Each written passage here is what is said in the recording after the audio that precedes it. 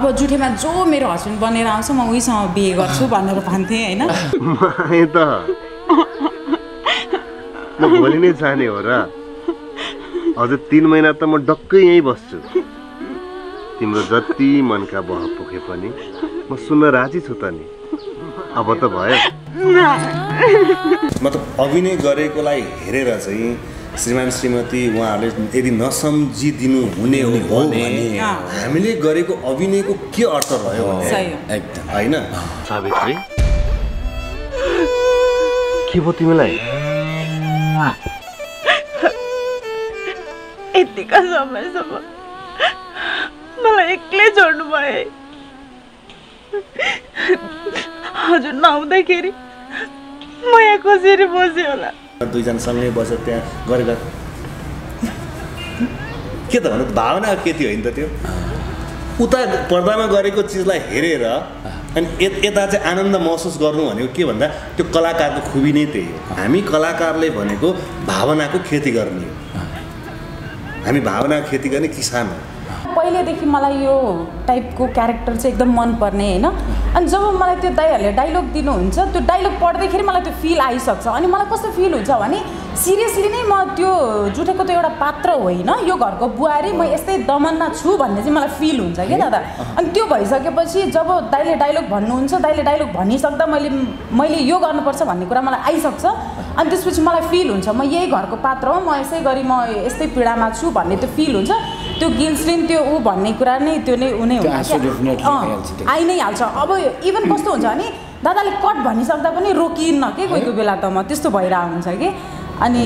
त्यो चाहिँ नेचुरलै आउँछ चाहिँ मेरो को आर्टिस्ट भन्ने टाइपको चाहिँ मलाई त्यो फिल चाहिँ भएन कि मलाई अब श्रीमानसँगै छु के त्यो टाइपको अनि जब त्यो छुट्ने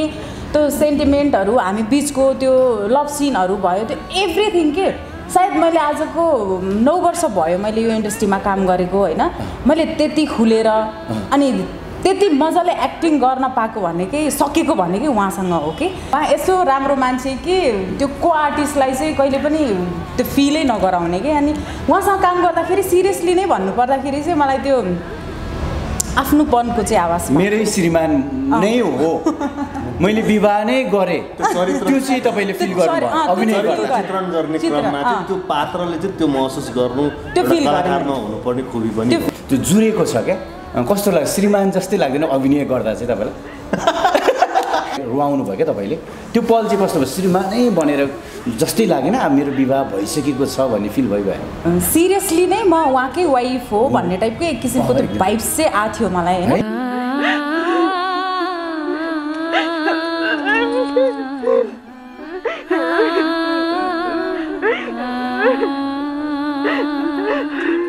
हिरोइन होइन अभिनेत्री भएर चाहिँ आउनु पर्यो हिरोइनको आयु छोटो हुन्छ अभिनेत्रीको आयु लामो हुन्छ होइन भोलि पर्सि बुढेसकालमा पनि बुढी हुँदा पावरवाला चस्मा लगाएर स्टेजमा चढेर चाहिँ अभिनय गर्दा हामीले त्यतिखेर आनन्द लिन त हामीले भन्दा अब आउने जेनेरेसनले नमस्ते म राजु पौडेल राजु मास्टर नमस्ते म मरिचमान श्रेष्ठ बल्छीधुर्बे तपाईहरु यतिखेर हेर्दै हुनुहुन्छ माइक्रो संसार युट्युब च्यानल यो च्यानलमा आएका भिडियोहरुलाई लाइक शेयर सब्स्क्राइब अनि च्यानललाई सब्स्क्राइब गरिदिनु होला भिडियो मन पर्यो भने लाइक शेयर कमेन्ट छँदैछ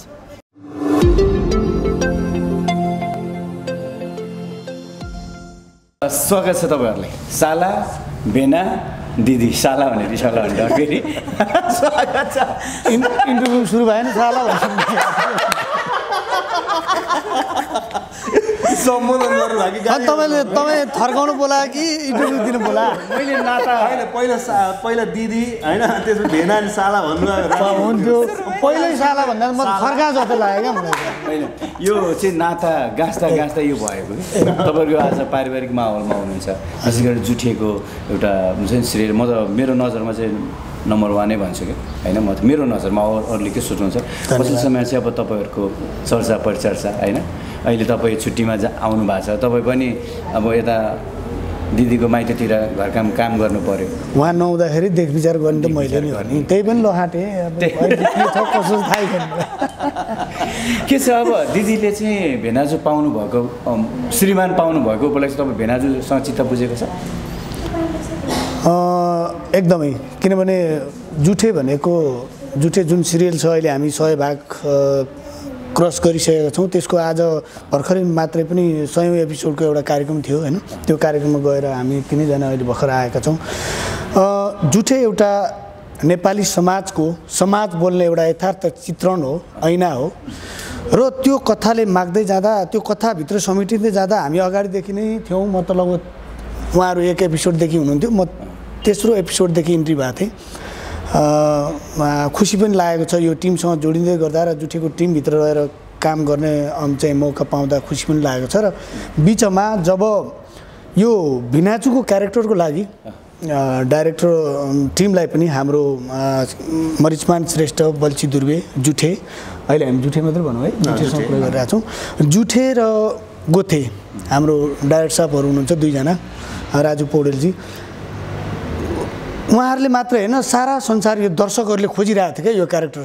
भिनाजु एकदमै वान्टेड क्यारेक्टर, धेरैजना मान्छेहरूले चाहिँ अभिरुचि राखेको त्यो क्यारेक्टर चाहिँ म खेल्न पाए हुन्थ्यो, म हुन पाए हुन्थ्यो भन्ने धेरैको मनसायहरू थियो होला। मनमा लड्डुहरू धेरैले चाहिँ पालिराख्नु भएको थियो होला। तर फाइनल्ली जस्तो कथाले मायाको जुन क्यारेक्टरलाई न्याय गर्न सक्ने मान्छे मेरो एकदम आदरणीय दाइ, उहाँ सिनियर हुनुहुन्छ नेपाली म्युजिक भिडियो इन्डस्ट्रीमा। एक समय हो, आज पनि कन्टिन्यू काम गरिरहनु भएको छ। यसको लागि त उहाँलाई जोरदार तालीले म चाहिँ सम्मान गर्न चाहन्छु। किनभने आजभन्दा लगभग 20औं-22औं वर्ष अगाडि जब राजुलाई त्यति धेरै टाढा नलिएर नजाउँ, अब नजिकै छौँ हामी, अहिले नजिकै छौँ होइन, उहाँलाई अहिले जोड्दै गर्दाखेरि त्यो फेरि अझ पछाडि ढकालले झन् फर्किनुहुन्न होइन। छोटकरीमा मैले भन्दाखेरि नेपाली म्युजिक भिडियो इन्डस्ट्रीमा र चाहे चाहिँ म्युजिक भिडियो होस्, चाहे चाहिँ टेलिसिरियलहरू होस्, चाहे चलचित्रहरू होस्, उहाँले हरेक ठाउँमा आफूलाई चाहिँ प्रमाणित गरिसक्नु भएको थियो र छ, र अझै भोलिका दिनमा अझै राम्रो गर्नुहुनेछ भन्ने विश्वास छ। जुठेमा जोडिँदै गर्दा म आफूले एउटा सही चाहिँ भिनाजु क्या त्यो क्यारेक्टरमा, मेरो आदमी दाइ हुनुहुन्छ, तर हामी त्यो सिरियलभित्र मेरो दिदी, मेरो भिनाजु वास्तवमा साक्षात एकदम राम्रो क्यारेक्टर, राम्रो भिनाजु पाएको छु। थ्याङ्क यू सो मच त्यसको लागि। म त बुहारी नानीलाई पनि नमस्ते गरेँ फेरि, किनकि हामी त अडियन्स हो होइन, अडियन्समा त हामीले बुहारी नै भनेर हेरिरहेको हुन्छौँ। एकदम डेफिनेटली हाम्रै घर परिवार कथा, हाम्रै मेरो आफ्नै भाउजू, मेरो आफ्नै दिदीलाई, बहिनीलाई हेला गरिरहेको, हेला पाइरहेको हुन्छ नि, त्यो शैलीमा हेर्छौँ क्या हामी। अनि आज प्रत्यक्ष खुसी पनि लाग्यो। सुहाको पनि छ, एक्टिङको त कुरै नगरौँ, अभिनयको कुरै नगरौँ। विनोदजीले पहिल्यै अन्तर्वार्ता भनिसक्नु भएको छ, लाउरेजीले होइन। त्यसपछि बुढाबुढीको जोडी होस् त यस्तो त्यो टाइपको चाहिँ जोडी हुन्छ नि, त्यो जुरेको छ क्या। कस्तो लाग्छ, श्रीमान जस्तै लाग्दैन अभिनय गर्दा चाहिँ तपाईँलाई? आफ्नै श्रीमान मेरो बिहे भइसकेको रहेछ होइन, मेरो बुढै भन्छ, टिपिकल भाषा भन्दा मेरो बुढै भनेर फिल हुन्छ होइन। मसँग 1-2चोटि कानमा आएर खुसुक्क पनि, म त 1-2 ठाउँमा त झुक्के हौ, म त श्रीमानै जस्तो ठन्डा भन्दै थिएँ होइन। के बोलिनँ तपाईँ त्यो फिल गरिदिनुहोस् त्यो पल चाहिँ तपाईँ जब हक गरेर रुनुहुन्छ, त्यो मतलब लाउरे आइसकेपछि कहानी भयो नि त धेरै। तपाईँको वर्षौँदेखि छुटेको माया प्रेम फेरि हुन्छ घरमा यत्रो हेला भएर बाँचिरहेको, हामी सबैलाई रुवाउनु भएको छ क्या तपाईँले, 3 करोड लाखौँ नेपालीलाई रुवाउनु भएको छ। फेरि तपाईँ आएर श्रीमान आएर बिछोड भएको, टाढा भएको जोडिँदाखेरि फेरि हामीले रुवाउनु भयो क्या तपाईँले। त्यो पल चाहिँ कस्तो भयो, श्रीमानै बनेर जस्तै लागेन, मेरो विवाह भइसकेको छ भन्ने फिल भइभयो। त्यो चाहिँ के नलजाऊ न भन्नु होइन, तर कस्तो भने दादासँग एक्टिङ गर्दा चाहिँ कस्तो फिल भयो मलाई भनेदेखि सिरियसली नै म उहाँकै वाइफ हो भन्ने टाइपको एक किसिमको त्यो भाइब्स चाहिँ आएको थियो मलाई होइन। अनि जब त्यो काम गर्थ्यौँ नि हामी, मतलब मेरो को आर्टिस्ट भन्ने टाइपको चाहिँ मलाई त्यो फिल चाहिँ भएन क्या मलाई। अब श्रीमानसँगै छु क्या त्यो टाइपको। अनि जब त्यो छुट्ने त्यो सेन्टिमेन्टहरू, हामी बिचको त्यो लभ सिनहरू भयो, त्यो एभ्रिथिङ के सायद मैले आजको 9 वर्ष भयो मैले यो इन्डस्ट्रीमा काम गरेको होइन, मैले त्यति खुलेर अनि त्यति मजाले एक्टिङ गर्न पाएको भनेकै, सकेको भनेकै उहाँसँग हो कि। अनि फर्स्ट टाइम देखेको हो मैले उहाँलाई टिममा जाँदाखेरि, कस्तो आउनुहुन्छ होला भन्ने एउटा क्युरियोसिटी थियो नै होइन। अनि जब उहाँसँग काम गर्थेँ नि, जब उहाँसँग टेक हुन्थ्यो नि, फर्स्टमा त कामया थिएँ कि, म एकदम डर लाग्थ्यो किनभने म हुँदाखेरि अब बुढो भन्न खोजेँ होइन है, दादाले मैले बुढो भन्न खोजेको होइन। म सानसानै हुँदाखेरि मैले उहाँको म्युजिक भिडियोहरू हेरेको हो कि। अनि त्यसपछि उहाँसँग स्क्रिनमा कसरी चाहिँ गर्ने होला एक्टिङ भनेर एकदम डर लाग्थ्यो। बट लक्किली उहाँ यसो राम्रो मान्छे कि त्यो को आर्टिस्टलाई चाहिँ कहिले पनि त्यो फिलै नगराउने कि अनि उहाँसँग काम गर्दाखेरि सिरियसली नै भन्नुपर्दाखेरि चाहिँ मलाई त्यो आफ्नोपनको चाहिँ आवाज मेरै श्रीमान नै हो मैले विवाह नै गरेँ त्यो चाहिँ तपाईँले फिल गर्नुभयो अभिनय चित्रण गर्ने क्रममा चाहिँ त्यो पात्रले चाहिँ त्यो महसुस गर्नु त्यो कलाकारमा हुनुपर्ने खुबी पनि त्यो फिल मैले फर्स्ट टाइम हो सायद लास्टै पनि होला होइन त्यो टाइपको भाइब्स चाहिँ मलाई दादासँग थियो कि एक किसिमको भन न अझै पनि कति कामहरू बाँकी छ अर्को व्यक्ति भन्न खोजेको अर्को व्यक्ति नहोला लाउरबाट नआफ्नै भन्ने चाहना हो कि अझै पनि मेरो के इच्छा छ भनेदेखि मलाई चाहिँ एउटा प्रोजेक्टमा चाहिँ एज अ विनोद दाईकै पेयरमा काम गर्न मन छ कि एउटा जुनमा चाहिँ मैले त्यो एकदम जुन जुठेमा मैले मेरो एक्ट देखाउन पाएको छु अझ त्योभन्दा बढी गर्न सक्छु होला दादासँग भएँ भने भन्ने एउटा आश पनि छ र मलाई ठुलो इच्छा छ दादासँग फेरि पनि एउटा प्रोजेक्टमा शुभकामना हामी दुवैजनालाई जस्तै सिरियलको सबै पात्रहरू मुख्य छन् हैन तर विशेष केन्द्रबिन्दु बुहारीको पनि छ के त्यहाँ सबैको नजरमा तपाईहरूले लाखौँलाई रुवाउनु भएको छ इभन हामीले पनि रुवाउनु भएको छ त्यो हेर्दा कथा हेर्दा साँच्चै मेरो पीडा हाम्रो समाजको कथा साँच्चै मेरो भाउजू मेरो दिदी मेरो बहिनी मेरो हाम्रो बुहारीले दुःख पाइरहेछ है पीडा भइरहेछ त्यो फिल तपाईँले गराउनु भएको छ होइन अर्को कुरो अभिनय गर्दा जुन त्यहाँ भिक्सिस के लाउने भन्ने कुरो हुन्छ फिल्ममा तर त्यो तपाईँहरूले लाउनु हुन्न क्या त्यो चाहिँ कसरी हुन्छ त्यो फिल्म त्यस्तो डुब्न सक्नुभयो कसरी कस्तो भने मलाई पहिलेदेखि मलाई यो टाइपको क्यारेक्टर चाहिँ एकदम मनपर्ने होइन अनि जब मलाई त्यो दाइहरूले डाइलग दिनुहुन्छ त्यो डाइलग पढ्दाखेरि मलाई त्यो फिल आइसक्छ अनि मलाई कस्तो फिल हुन्छ भने सिरियसली नै म त्यो जुठेको त एउटा पात्र होइन यो घरको बुहारी म यस्तै दमनमा छु भन्ने चाहिँ मलाई फिल हुन्छ क्या दादा अनि त्यो भइसकेपछि जब दाइले डाइलग भन्नुहुन्छ दाइले डाइलग भनिसक्दा मैले यो गर्नुपर्छ भन्ने कुरा मलाई आइसक्छ अनि त्यसपछि मलाई फिल हुन्छ म यही घरको पात्र हो म यसै गरी म यस्तै पीडामा छु भन्ने त्यो फिल हुन्छ त्यो गिल्सलिन त्यो ऊ भन्ने कुरा नै त्यो नै ऊ नै हुन्छ आइ नै हाल्छ अब इभन कस्तो हुन्छ भने दादाले कट भनिसक्दा पनि रोकिन्न के कोही कोही बेला त म त्यस्तो भइरहेको हुन्छ कि अनि त्यो चाहिँ नेचुरलै आउँछ चाहिँ विनोदजी जस्तै अब तपाईँको कलाकार क्षेत्र कलाकारिता क्षेत्र त अब योगदान छँदैछ अडियन्सले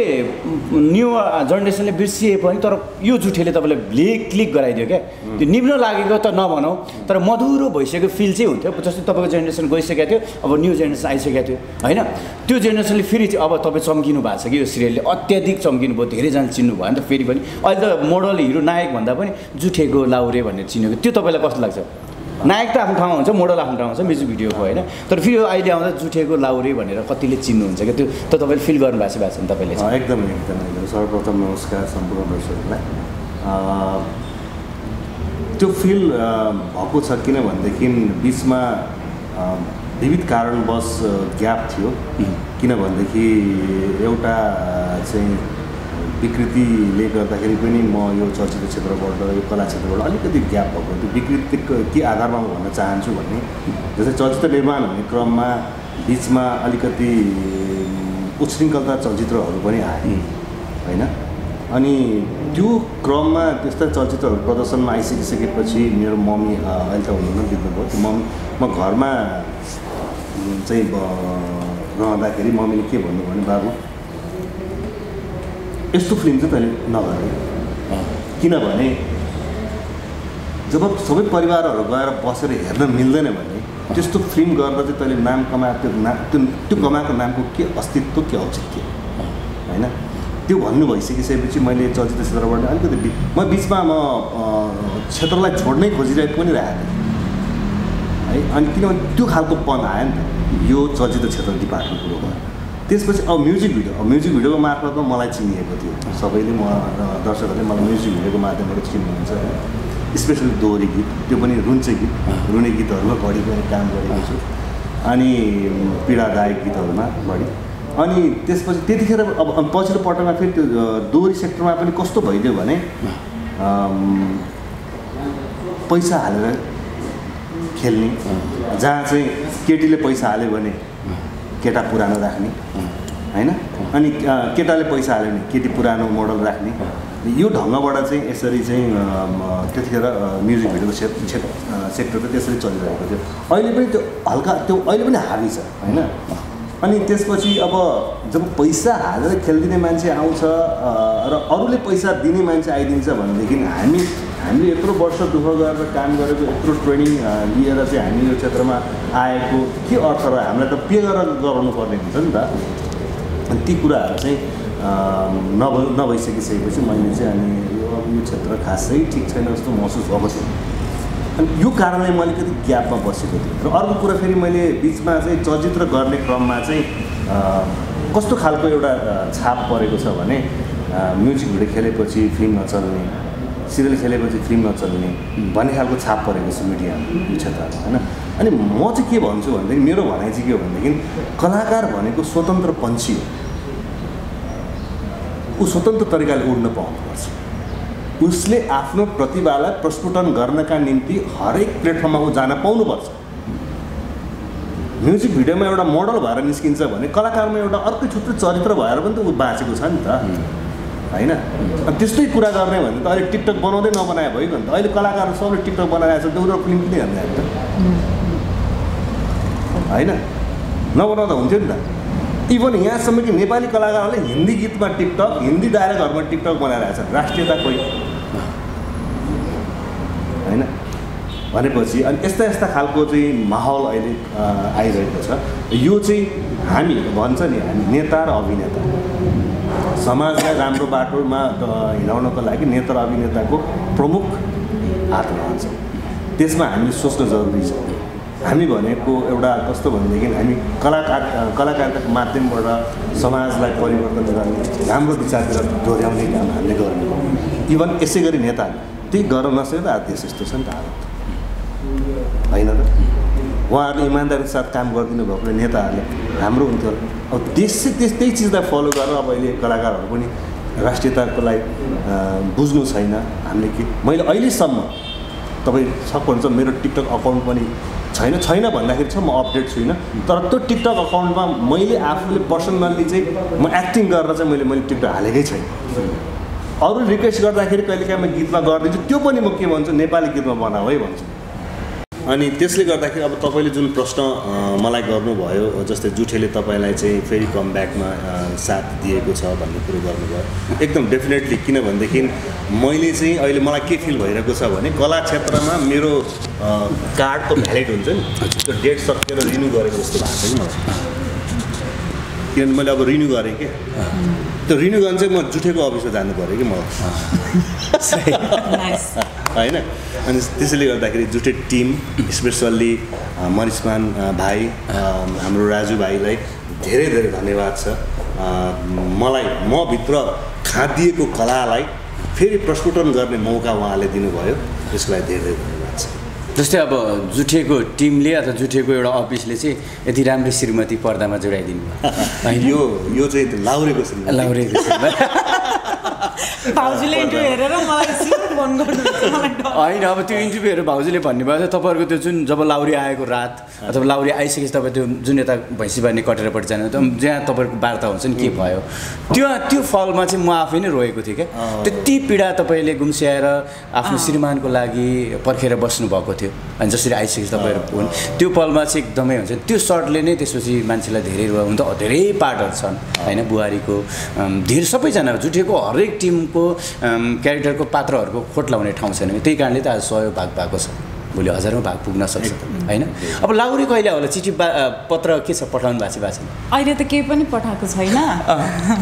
छिटै आउनु भन्ने चाहिँ आशा छ। ससुराबाले चाहिँ साथ दिइरहेको छ। हजुर, सासु आमाले चाहिँ कता कता तनाव दिएको हो, अब हुन्छ दुःख दिएको फिल चाहिँ त्यो पर्दामा भएको? हजुर, बुहारी लास्टै दुःख दिएको। सासूले चाहिँ अब अलिकति अरू कुरामा भन्दा पनि सासूले चाहिँ बुहारी भइसकेपछि काम धेरै लगाउने, काम धेरै गर्नुपर्छ भन्ने कुरा हो। अब जस्तै अहिले लक्ष्मी क्यारेक्टर आइसकेपछि, हाम्रो सिरु दिदीको क्यारेक्टर आएपछि मलाई अलिकति माया गरे जस्तो टाइपको होइन, त्यो पहिला जस्तो नपेलाउने काममा त्यस्तो भएको छ। अनि ससुरा बुवाले चाहिँ हरेक कुरामा सपोर्ट गर्नुहुन्छ। अनि आमाले गाली गर्दाखेरि पनि बुवाले गाली नगर भन्ने टाइपको एउटा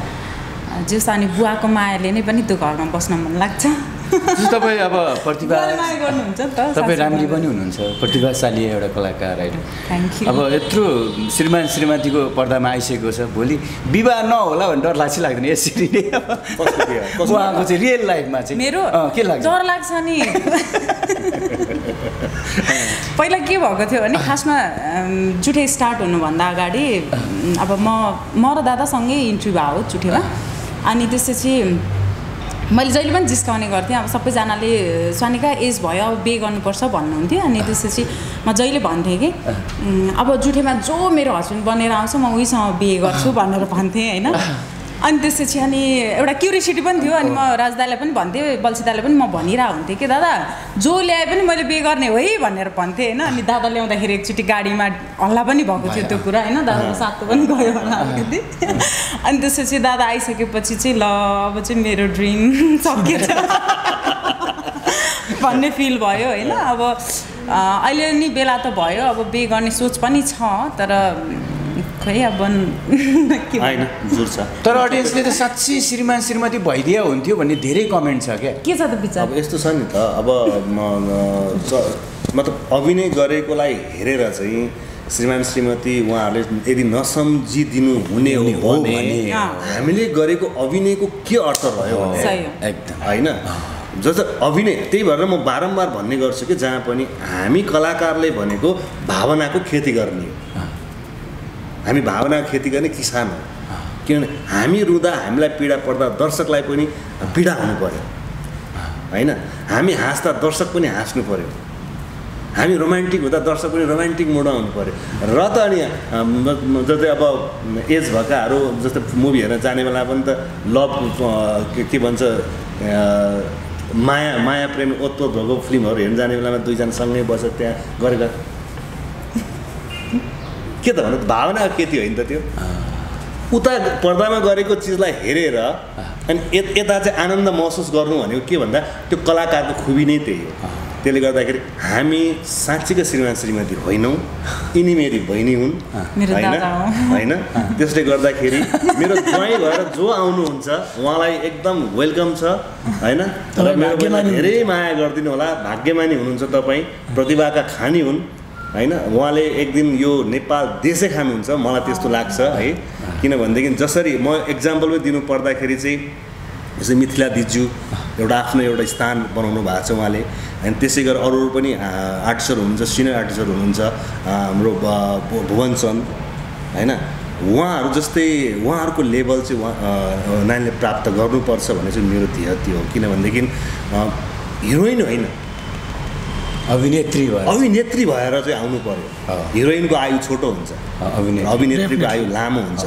होइन भोलि पर्सि बुढेसकालमा पनि बुढी हुँदा पावरवाला चस्मा लगाएर स्टेजमा चढेर चाहिँ अभिनय गर्दा हामीले त्यतिखेर आनन्द लिन हामीले भन्दा अब आउने जेनेरेसनले तर यति राम्री मान्छे बुढी चाहिँ नहोस् कि